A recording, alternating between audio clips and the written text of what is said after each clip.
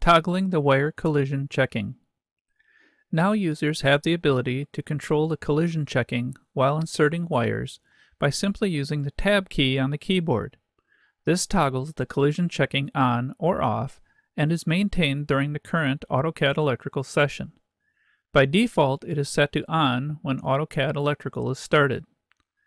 Notice how the wire is automatically routed around the terminal. Pressing the Tab key toggles the wire collision checking off and allows me to route the wire over the terminal. For compatibility support with previous versions of AutoCAD Electrical, a global system variable has been added. When this variable is set to 0 or nil, the wire collision checking is on and behaves like AutoCAD Electrical 2010. A value of 1 switches this setting to off.